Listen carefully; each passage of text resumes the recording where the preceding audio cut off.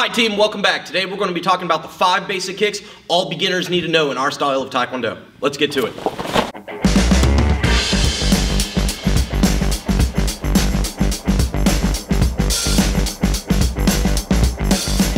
Before we begin, I want to say that every style of martial arts and every instructor out there has their own emphasis and requirements that beginners need to know. What we are talking about today is what I believe all beginners should know. With that said, we're going to be talking about the 5 basic kicks, which is the front snap kick, the roundhouse kick, the axe kick, the standing side kick or just side kick, and then finally the back turning kick, a slightly more advanced kick. Okay, for the very first kick you ever usually learn in martial arts is the front snap kick. This is an important kick not only just for self-defense reasons, but it's also a great kick that ends up turning into your other kicks down the road, okay? And we'll talk about that in a minute. But first, let's get really good at breaking down the front snap kick. The very first thing I want to do is assume a good fighting stance, okay? Doesn't matter if I'm using a Taekwondo fighting stance or a squared stance, I need to be able to bring my knee up, okay? Once I bring my knee up, out, back, and down, okay? That's the easiest way to break the front snap kick down, okay? I'm here, hands up, elbows in, bring my kicking leg up. This is called a chamber position. From here, it's going to snap out, snap back, and down.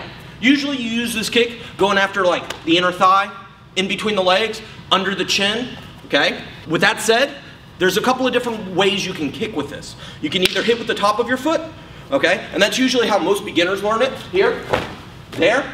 Or you can do it where you pull your toes back and hit with the ball of your foot, here, there, okay? So make sure that you understand all of the basics of this kick. Let's do it. The roundhouse kick is probably one of the most used kicks in Taekwondo, okay? The reason is this kick will eventually develop into all of your other kicks, your jump roundhouse, your scissor kicks, your tornado kicks. Okay? Now, that said, there's also a couple of different versions of roundhouse kick. As a beginner, we usually teach the snapping version. Okay? Now, think of it like this. A front snap kick goes up and down. The roundhouse kick is the same kick, but it goes side to side. Okay? With that said, you've got to rotate your hips and turn on your base leg. Okay? I'm here, hands up, elbows in. Doesn't matter if I'm in a sideways stance or a forward stance, square stance. I'm going to bring my knee up, over, kick, back, down, okay? Let me break it down one more time, sideways this time, okay? Here, my knee comes up, my knee goes over, I kick, back, down, okay? Roundhouse kick, here, there. That's the snapping version. Now, doesn't matter if I kick low, middle, or high, the kick is the exact same. If I'm going to kick low on my target, my knee still needs to come up and then down. If I kick middle, here, there. It's the exact same path, even if I'm kicking high, okay? That is your basic roundhouse kick, okay? Just like with everything, there's many different versions of kicks out there, okay? As a beginner, the next kick you want to learn is what's called an axe kick, okay? The axe kick, just like you're chopping wood with an axe, is a kick designed to go up over someone's defenses and then come down on either the top of the head. If they look up, it comes down on the face, or it slams down on the clavicle right here, breaking that, okay? This is a very powerful kick, so make sure you're always careful when you use this kick, okay? When I do an axe kick, unlike all the other kicks that we've done, which are snapping kicks, or thrusting kicks as the side kick is, the axe kick is a slam, okay? I keep my leg straight, it swings up, and then comes down. Okay? I want to pull my toes back just like the side kick, and I want to use the back of my heel to slam down on the target. Here, there. Let me turn so that you can see the path of the axe kick. The axe kick actually starts its life as a small circle, or a half circle, and then it slams down. Here, there. Now, there is another version of the axe kick where it comes from this direction. Here, there. And you'll need to figure out which one works best for you and also which one works best in which situation. Later in life, or later in your training, you'll also learn a snapping version of this kick, but we'll talk about that another day. The next kick we're going to be doing today as a beginner student is our side kick, okay? And this is by far one of my favorite kicks out there. It's one of the hardest kicks for your opponent to see, so develop a good side kick, Okay? I'm going to actually start this one by standing sideways and kicking this way so you guys can see what I'm doing. Okay? As a beginner, the very first one side kick you learn is what I call a standing side kick. You'll also sometimes hear it called a cutter kick. Okay? All I'm going to do is bring my knee up, turn my hip over, and then shoot my leg straight.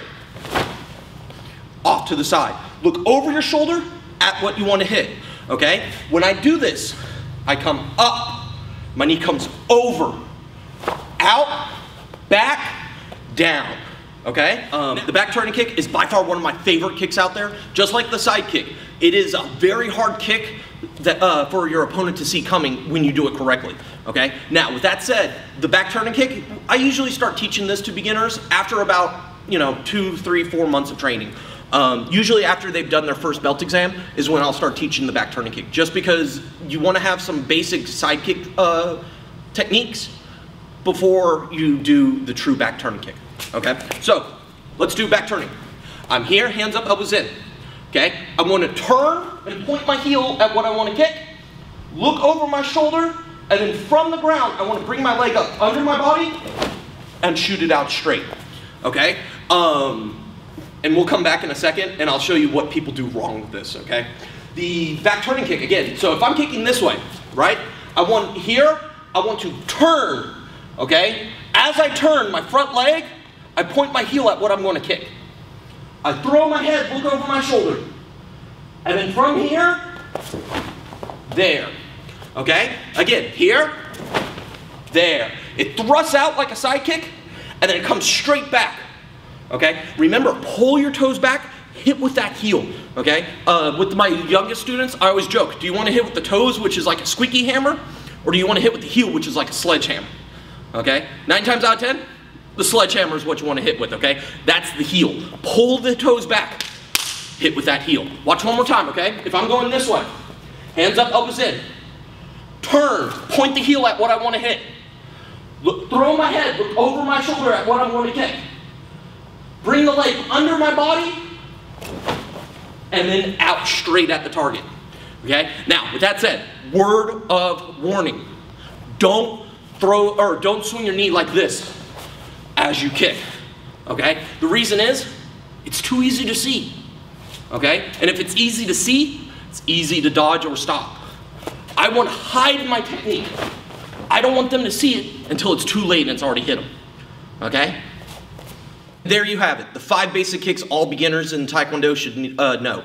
With that said, I chose these 5 kicks because these kicks will eventually turn into other kicks or your more advanced kicks, okay? Like your jump roundhouse, your fly side, your jump back turning. You have to have good basic kicks before you can even think about doing the more advanced kicks, okay?